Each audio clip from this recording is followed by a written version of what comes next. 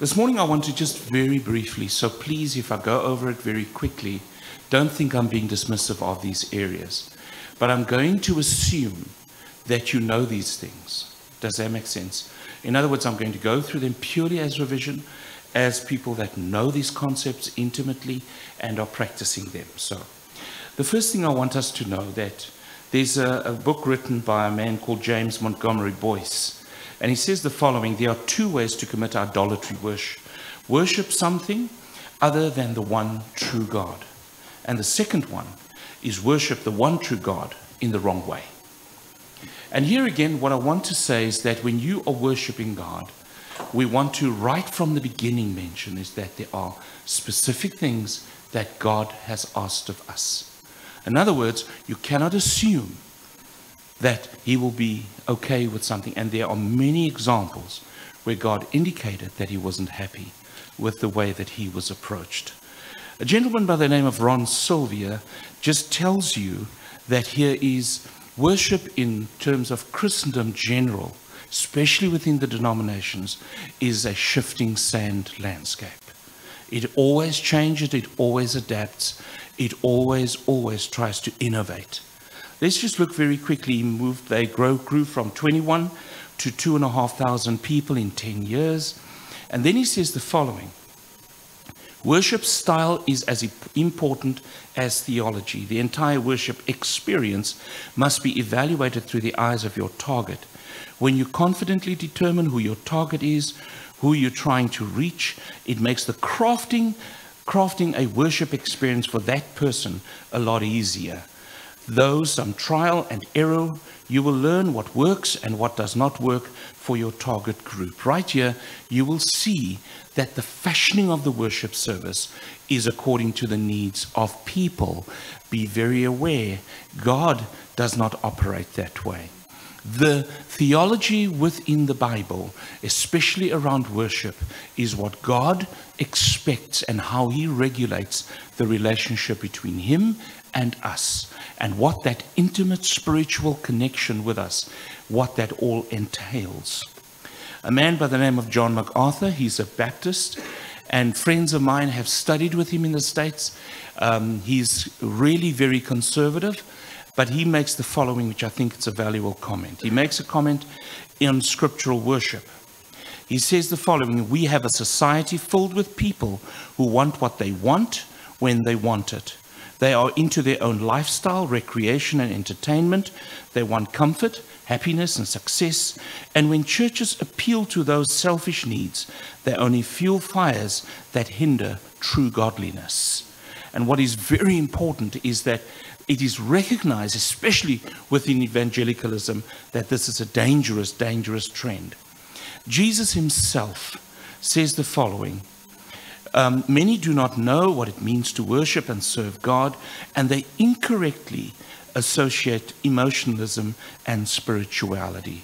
In other words, many times folk would say, I love a worship that is lively, a worship that is exciting, a worship that really engages me, that I could walk away highly motivated, highly emotionalized. Jesus makes a very simple statement, and he says, those who worship me must worship me in truth and spirit.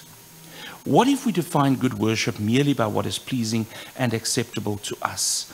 And here I want us just very quickly and very briefly, please, Brendan, I want you just to bear with me.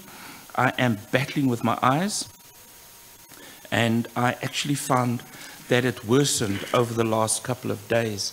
I'm going in for surgery on the 9th of May, so if you'd like to keep me in your prayers, that would be great.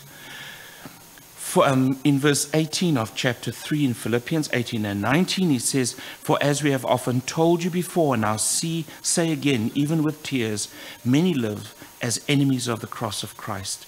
Their destiny is destruction, their God is their stomach, and their glory is their shame. Their mind is on earthly things. And here again, I want us to have the view that in terms of what God wants, he wants us to be focused on him and what he requires from us. Romans 1:25 is another text I want to just reference very quickly, where Paul writes, they exchanged the truth of God for a lie. They worshipped and served created things rather than the Creator, who is forever praised. In other words, our focus of our worship, and that is why for us it's a worship workshop where we look and ask the question, in every role that we fulfilled, is it achieving the goals that God has for us? Many are encouraging churches to incorporate mood lighting, video, music, body movement, social media into the worship experience. When we are driven to provide memorable and enjoyable experiences, we'll find people, they want brighter, faster, and more exciting experiences. In fact, there's a good friend of mine, and he's an elder in a very big charismatic church around near to us. And I asked Mark, I said, Mark, what are you doing? And he said to me, brother, that's what the people want. And I said, but what about what God wants, Mark? And he said to me, he says, you know, Dereck, it is so hard, but listen to this. And I love Mark. He's really a wonderful man. He says, if we want to keep these people, we must keep them entertained and keep them captured. Can I just shock you? I had a long discussion with him, and there was another elder as well, and he turned around, and both of them said the following. They said, can I just say this to you? Because they're aware of the churches of Christ. He said, we would rather have a handful of people that are dedicated in their worship than trying to entertain the masses. This comes from people that are practicing what sometimes we find in the churches find attractive. And brethren, we must be very, very careful of that. Find out what people want, give it to them, whatever that is. Do not offer what they do not want. Special music, gimmicks, and attractions. The Hollywood, Disneyland, Las Vegas music industry becomes the model, not God and His Word. And in fact, the entire objective of connecting people with God during worship, fueling the spiritual connection between them and God, is in fact missed. John MacArthur writes in his book called Ashamed of the Gospel, he says, evangelicals everywhere are frantically seeking new techniques and new forms of entertainment to attract people, whether the method is biblical or not, scarcely seems to matter to the average church leader today. The question is, does it work? That is the test of legitimacy. And so raw pragmatism had become the driving force in much of the professing church. And here again we find things like spiritual dancing, various kind of concerts being held, opvoerings and so on. And I'm not saying there might not be a good thing for children to have a little concert for them at Sunday school, but when we are talking about corporate worship, when God's people gets together, that's very different. Worship is, proskuneo, Theo defines it, to kiss the hand toward one as a token of reverence. Among the Orientals, especially the Persians, they fall upon their knees, touch the ground with their forehead as an expression of profound reverence. In the New Testament, by kneeling or prostration, or do homage or make obeisance, whether in order to express respect or to make supplication. It's also used of homage shown to men and beings of superior rank. I met with a Persian lady a while ago. She's married to a very good friend of mine, computer scientist, and we were talking, and can I just say this to you? She turned around, she says, of all, listen very carefully to me, 2 Persian ladies come from the same area, and they said, of all the churches we have ever been involved with, it is only the churches of Christ who honors the God that they worship. These come from people that we are trying to teach the gospel to. She says, everyone else, she says, the disrespect that they see is frightening. Now, these are people we're trying to reach for Christ. This is not to build big churches and have large numbers. We want folk to be in Christ and to get home. Even, can I just say this, now be very careful. We have to do what God's word says. Then also proskuneo is to make obeisance, to do reverence from means pros, which means toward, and then kumeo, which means to kiss, is the most frequent word rendered to worship. It's used in an act of homage, reverence. Reverence is focused on God. In other words, it is theocentric, which means that we focus on God rather than androcentric, in other words, on us as humans. We focus on Him because He is the source of our life. He's the object of our worship. And we also, as I said, toward Christ, and there you can look at those references yourself. Worship of the local church is pragmatism-wise. Man's wisdom has always failed to please God. Read 1 Corinthians chapter 2. It's an incredible homage where Paul writes and says it is impossible for people through humanistic means to reach God. He says that is why Christ came to this world. And so be aware that although there might be short comments, they are very pithy, but they are extremely weighted. We must ask, what does God want? What has He told us? And if we actually want to please Him. That is the question on the table when it comes to worship. If we do what God commands, it will work and accomplish what He wants. Isaiah 55 is a passage I quickly want to reference as well, because I want to get into some practical things for us. Isaiah 55 verse 8 through 11.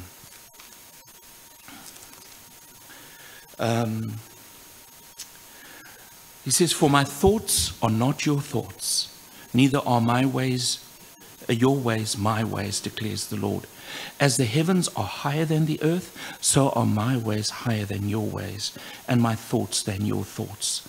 As the rain and the snow comes down from heaven, do not return to it without watering the earth and making it bud and flourish, so it yields seed for the sower and bread for the eater. And so is my word that goes out from my mouth.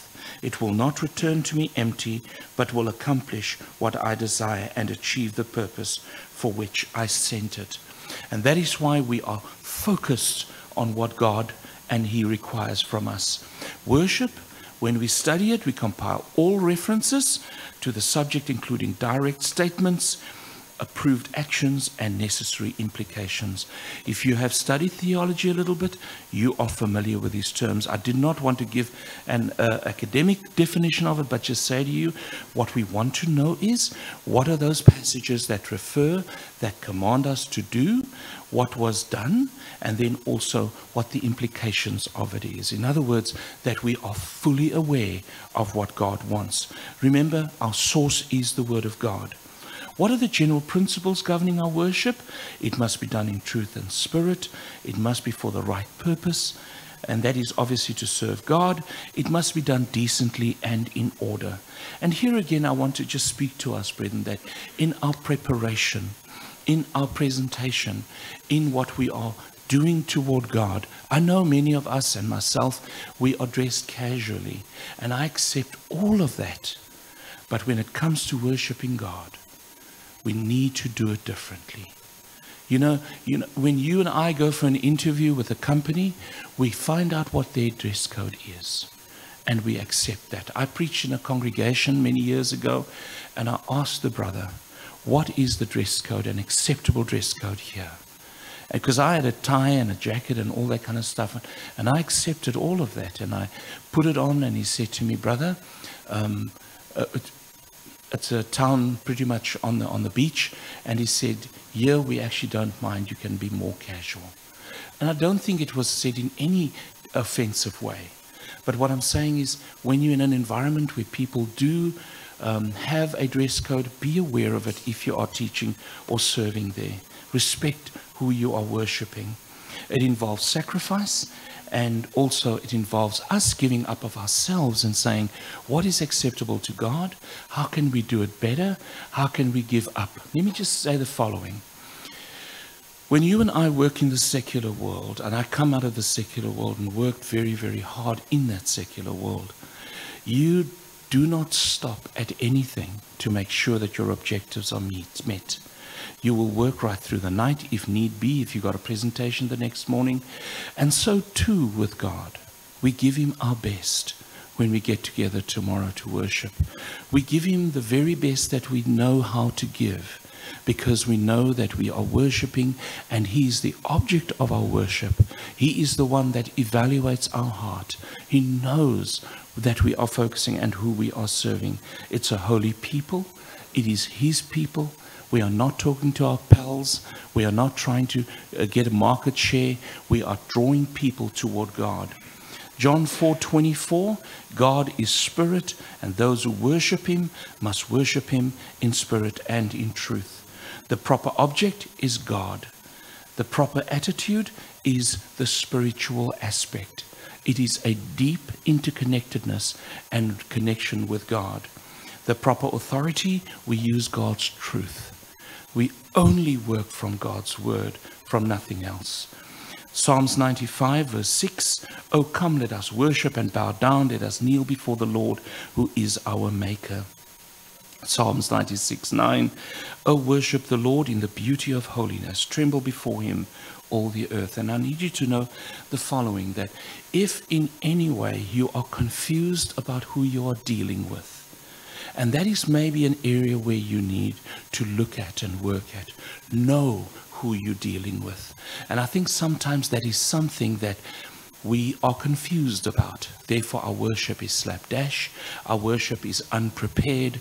Our service to God is something that is just relevant. We think that it is our duty to evaluate how good the worship has been.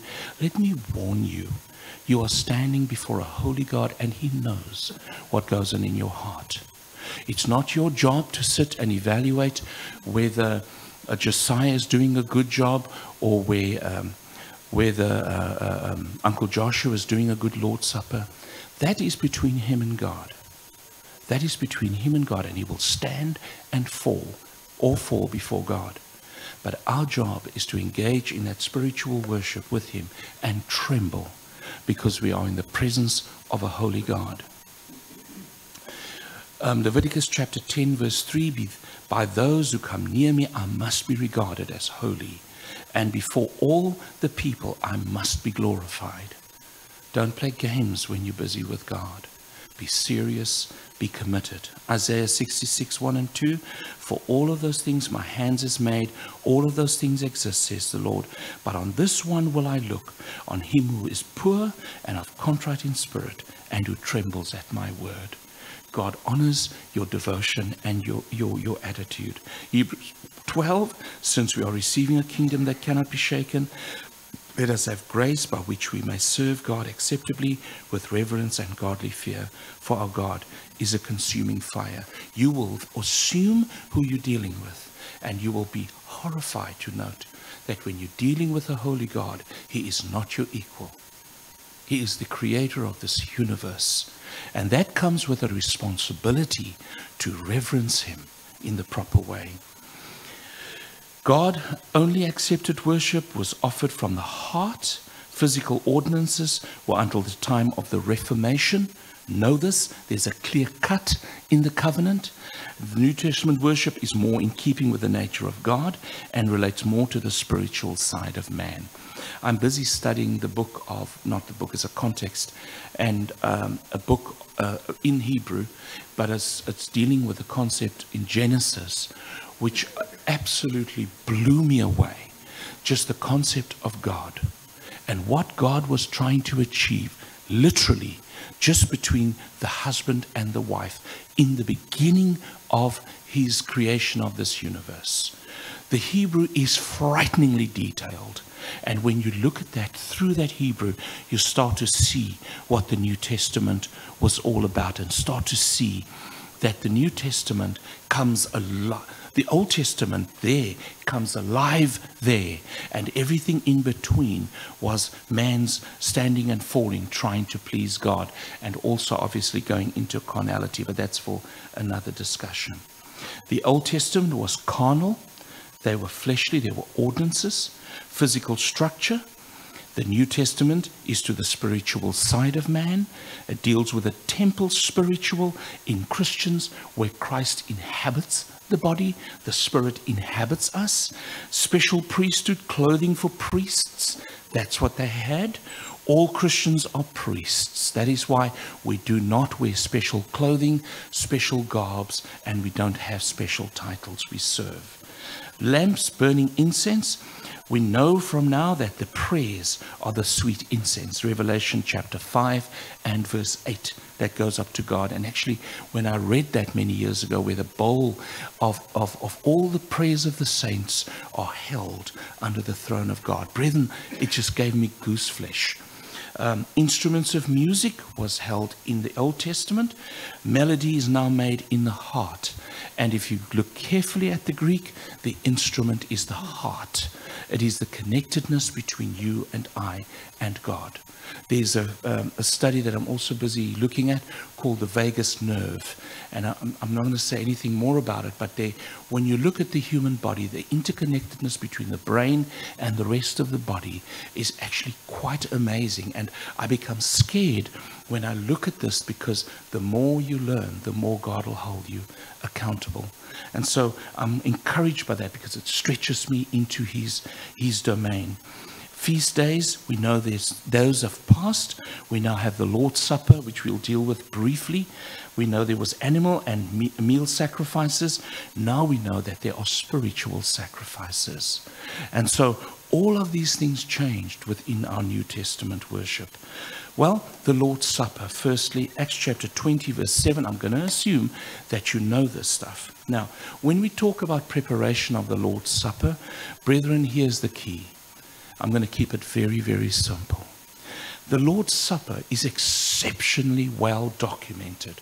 Well, not the Lord's Supper per se, but the event when Jesus Christ changed Seder into the Lord's Supper. The significance of those cups were changed when Jesus said, "This is the cup." And then he says, "This bread is." And so when you are preparing the Lord's Supper for tomorrow, you go and sit down and you read passages like 1 Corinthians 11:23 to 34. You go through Matthew, I think it's 26, where Jesus Christ institutes the Lord's Supper. You immerse yourself in the text and you start to connect with the event. When you prepare for the Lord's Supper, don't you dare do a sloppy job. Don't you dare talk about your friends' hobbies or about golf or about Star Wars or anything like that. I find it highly disrespectful, and in fact I find it offensive. Now, if I as a human who've come to worship God find that offensive, how much more God? You see, Jesus Christ came, he left heaven for us, and hence there is a completely different view that we have of him. Our focus is on him. He is the focus of that event that took place and was in the mind of God. The struggle of Jesus in the Garden of Gethsemane is a huge event. The struggle of Jesus saying, "Lord, there must be another way. There must be," crying before God. Those events in your Lord's Supper preparation, go through them, consult good commentaries where you can look at them, read, stretch yourself into the idea of who Jesus is and what the significance of it is. Go through the book of Hebrews. Look at when Jesus Christ is considered higher than the angels, when he is considered as the ultimate, and the plea of the Hebrew writer saying, don't walk away from this despite the difficulties. Hear the plea, hear the cry that there's nothing above that. Hear the connection with God that Jesus Christ stepped in and held his hands open and pulled these two poles, pulled them together. Look how Jesus Christ brings wholeness to the hearts of humanity.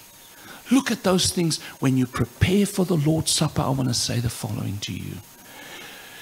You cannot do a good Lord's Supper unless you pray, continue. Don't you dare sit on a Saturday night and prepare your Lord's Supper. You start on a Monday and you pray and you ask God to prepare my heart, Lord, so that I can serve you, so that I can bring to the table a meal and present Jesus Christ to my family, so that when we walk away, we've got a renewed mind as to who Jesus is. You have got a holy task. You know, when we talk about Lord's Supper and structure, and I'm going to intermingle that, you probably have about 5 to 7 minutes. Can I just say this to you? You can say a lot in 5 to 7 minutes. You can really make it count. I've heard the most drawn out Lord's Suppers that says nothing. And I've heard the most pithy Lord's Suppers that literally got me saying, oh, don't stop. Say more. Say more. And here's the key. If you are so full of your study that you literally say, Dereck, I've got so much more to talk about. Let's talk and have you do a sermon. Does that make sense? Because if you can deepen our knowledge in terms of what you have studied, that is contributory to our knowledge of our Lord Jesus Christ. Prayers are something, brethren, you cannot rock up and start to pray in 5 minutes flat. You cannot stop and sort of make it up as you go along. Acts chapter 4, verse 23 to 31. I want to just read the following in verse 25. I'm literally going to try and scrunch this up. You spoke by the Holy Spirit through the mouth of your servant David, our father David. Why do the nations rage and the people plot in vain? The kings of the earth take their stand, and the rulers gather together against the Lord and against his anointed one. Indeed, Herod and Pontius Pilate met together with the Gentiles and the people of Israel in the city to conspire against your holy servant Jesus, whom you anointed. They did what your power and will have decided beforehand should happen.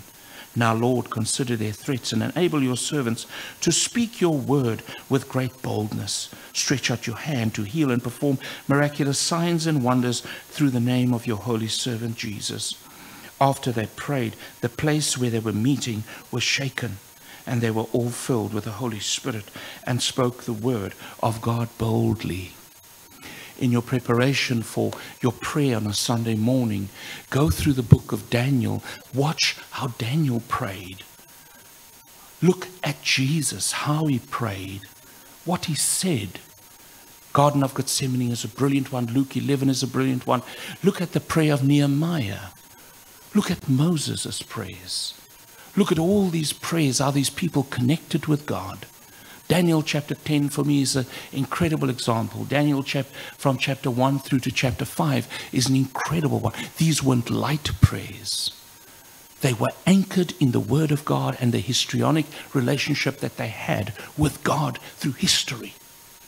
It is something far deeper. It is something far deeper than saying, Lord, guard and guide and direct us. Lord, please we pray for the sick, for the lame and the ill. Don't come with that. Come with deeper stuff. Come with deeper stuff that is experienced in your prayer room at home.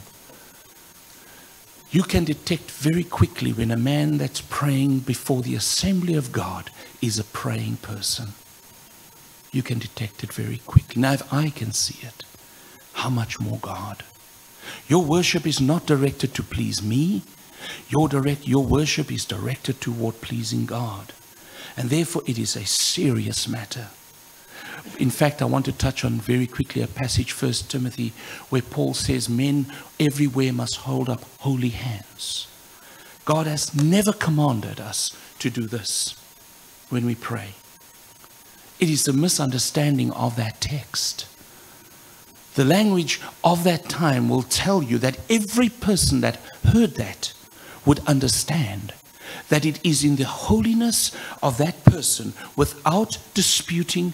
In other words, he can comfortably worship God knowing that he's not at odds with any brother, that he is one that is in unity. In fact, if he sorts that stuff out first and then comes and prays before God. It is a holy, holy event. It is something far greater. Giving, we might need to deal with at another time. Singing, Lance will deal with that for us a little later. And we will talk about the importance of singing within worship. Brethren, your singing preparation, you don't walk in here and start giving Charles grief at the back there saying, what song is good for this, what song is that? You prepare your heart so that when you do present and lead the church in worship, that's not a time for you to come and get hold of a diatribe and start telling stories. You get up here and you worship God. You lead the congregation in worship. Preaching and teaching, the brethren will deal with that far more adequately than I can possibly do. Men that I love and respect very dearly will do that for us. Mervyn unfortunately couldn't make it. Wilmot will be standing in for him. Wonderful young man, and you will see he's very talented. Preaching and teaching, they'll also help you see what the difference is between a Bible study and a sermon. They'll help you understand, because it is a very different dynamic, and they'll help you understand. And here the key is to be effective in your communication. Once you have the correct action in place of worship, where the real effort comes in is keeping your heart and mind focused on what you are doing. Worship in spirit takes real work, real effort. It takes mental and physical preparation. Now, Dave Miller wrote a book called Piloting the Strait, and he deals extensively with the idea of sometimes where people have gone off the rails and gets us back to keep the main thing the main thing. Unfortunately, the current climate in the church tends to treat worship as a time for entertaining the worshipper and catering to the worshipper's wants. Consequently, worshipers have lost that deep, reverent mindset that approaches the worship assembly with a sense of respect and cautious intention to please God. The worship is a revealed worship. It is sincerity is not enough. You can be sincere, but you can be sincerely wrong. Okay? You can be sincere, but you can be sincerely unbiblical. This is not your mother's backyard. This is not your sandbox. This is a holy place where God's rule stands. He determines how this thing's going to work. Let me just touch on something else from a marriage kind of perspective very quickly. I deal with marriages all the time. And so often you find that the husband actually gets it wrong. He assumes that his wife likes what he's doing. And he says, yes, but I like that. If you know what I mean. You know, here's the key. Find out what pleases God. And say, Lord, I want to do that. Sincerity is not enough. Ignorant worship, we know that in Romans chapter 8, 9, and 10. He speaks of the ignorance of God's people, the Jewish people, the Israelites. Primary purpose is to worship and honor God. When we worship, we also build ourselves up. Can I shock you quickly? Have you ever felt like not going to worship? Come on, let's be honest. Okay? I'm being dead honest with you. And I'll tell you why. Man, you are exhausted. You've had a week from a different planet, and all you want to do is just lie in a bit. Am I right? I mean, Jared here is studying. He just finished he's on his honors degree now. Finished your honors? You're on your honors now. And you watch this young man, he works hard. But here's the key. He knows his places in worship on a Sunday morning. Can I say this to you, brethren? When my son died, the next morning I was in worship. I sat at the back. I cried most of that service. Can I tell you why? I felt I didn't want to be here. I felt I wanted to mourn. I wanted to cry. But this I can tell you is that while I was sitting there and I looked at all these loving faces, at the worship, as I was served by men who loves God, I walked away 10 feet tall and bulletproof, because it reaffirmed to me where my son is, at the feet of Jesus. His worship is no longer something that is a concept. It is something that is real. It is something that he now lives around the throne of God.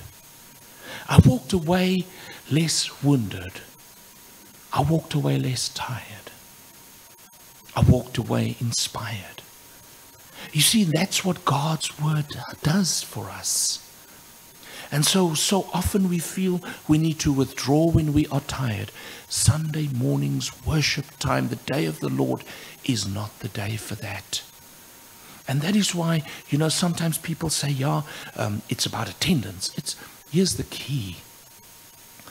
Don't you dare minimize worship to what I'm going to say or what the elders are going to say.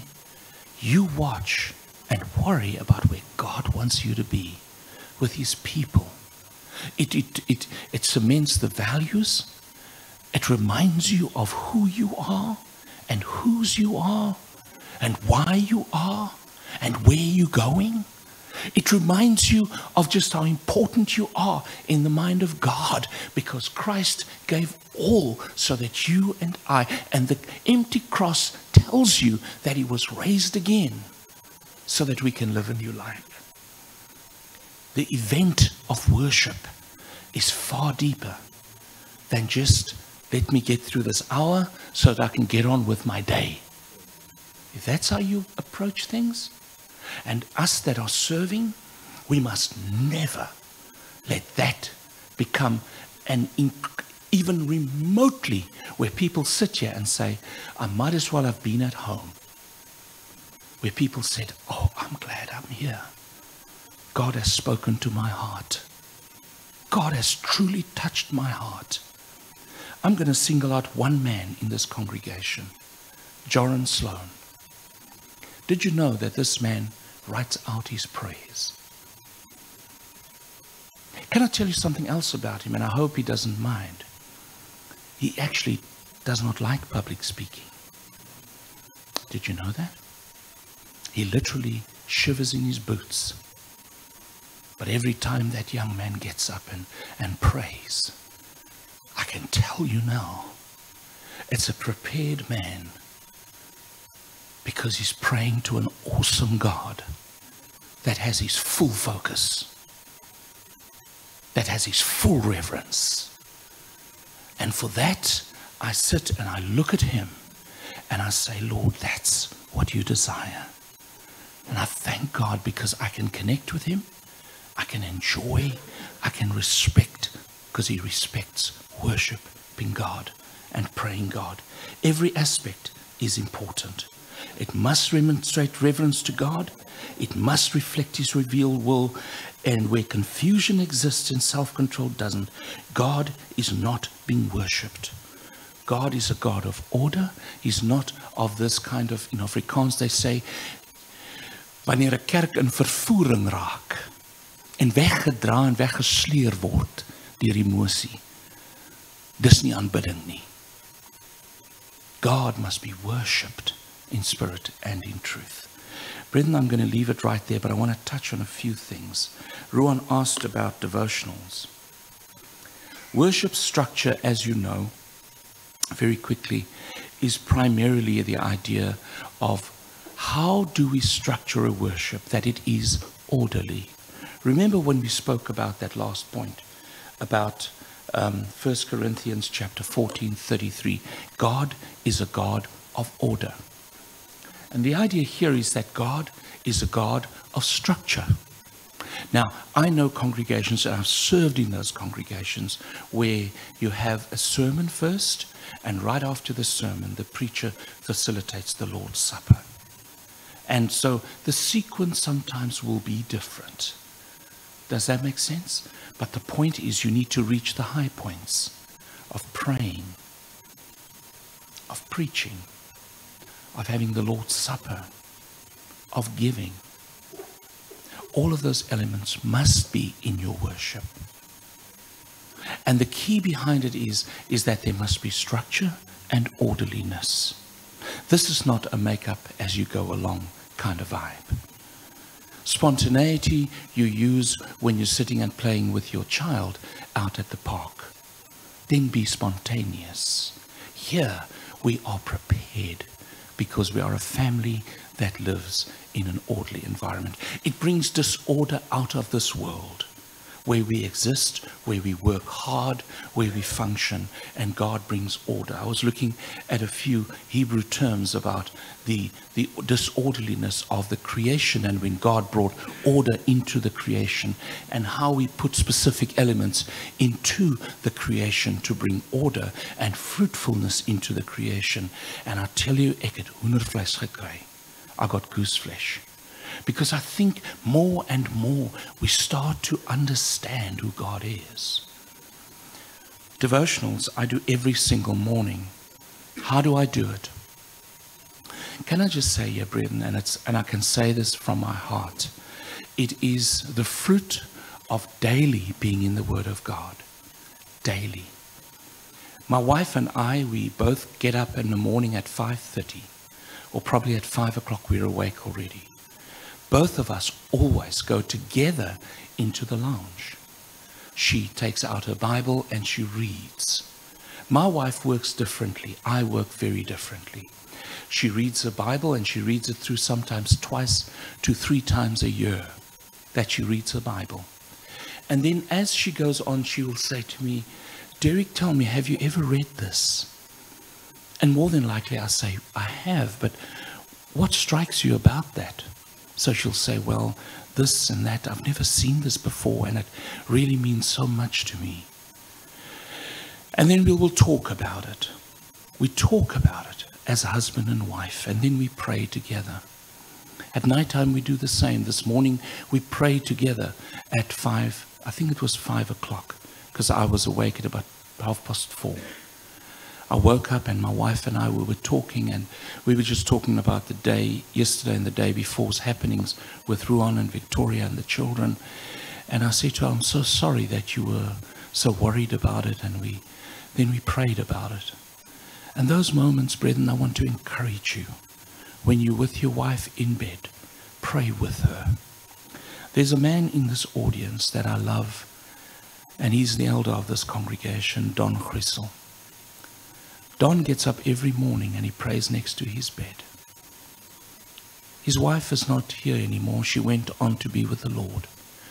But his commitment to the Lord and his sincerity in his commitment to God has never dwindled. Every morning, as is his practice, he gets up, prays next to his bed, and asks God to bless him and to give him the wisdom to lead and guide and be a shepherd to God's holy people. You see, brethren, devotional is not something that you pick up from a devotional book. Let me say, the other day I spoke about baptism and so on, and a lady that listens to it, Annette Day, let me tell you about her. She's out in Port Owen. She was a member of this congregation.